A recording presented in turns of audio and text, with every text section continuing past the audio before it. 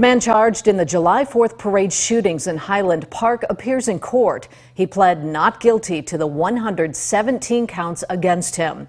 21 of those counts are for first-degree murder, 2 for each of his alleged victims. The 21-year-old wore a mask and a black jail jumpsuit during the 10-minute hearing.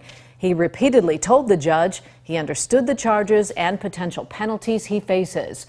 Those include natural life in prison. Some members of the Highland Park community made a point to attend today's hearing. I'm here today because people from my community cannot be here. They're not ready. They are broken, living in fear, and I wanted to be here to be a presence for them, to be able to sit in the courtroom and know that my town, the people from my town matter, and what happened to them matters, and that we are here to make sure that justice is carried out.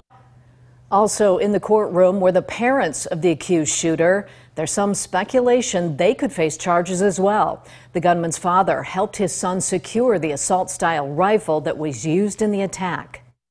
In hindsight, they deeply regret they deeply regret the actions that their son had taken. Obviously, they're still devastated. They're part of the community. They're part of the Highland Park community.